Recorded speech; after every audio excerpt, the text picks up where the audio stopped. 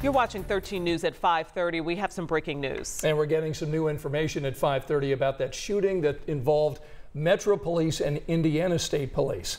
Our Emily Longnecker's at the scene right now at 40th and Keystone. Emily, what's going on now? Well, Felicia and Scott, that's right.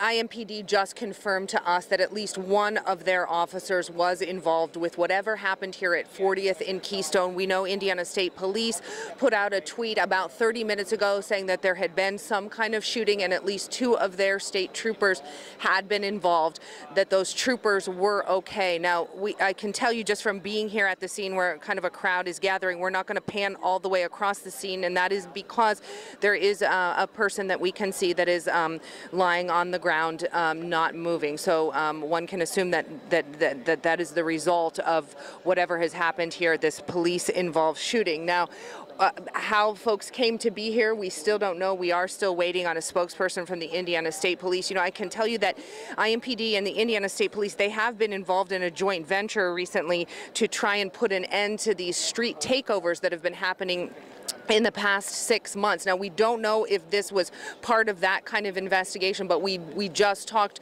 with IMPD yesterday about this joint venture, about Indiana State Police and IMPD working together because, you know, for the past 6 months, they've been seeing hundreds of cars, mostly on the weekends, coming to streets and effectively taking them over, stopping traffic and people spinning out. So they were having this kind of joint venture where they were trying to put an end to that, and both IMPD and the Indiana State Police saying that they had made several arrests in the past week and recovered some stolen vehicles. But again, we don't know that this is part of that, but it bears mentioning because here we have Indiana State Police and IMPD in the same area. Again, we are waiting on an Indiana State Police spokesperson to tell us how this all went down, but Indiana State Police confirming that the troopers involved in this, their troopers are okay, and IMPD telling us that at least one of their officers was involved. Scott, Felicia?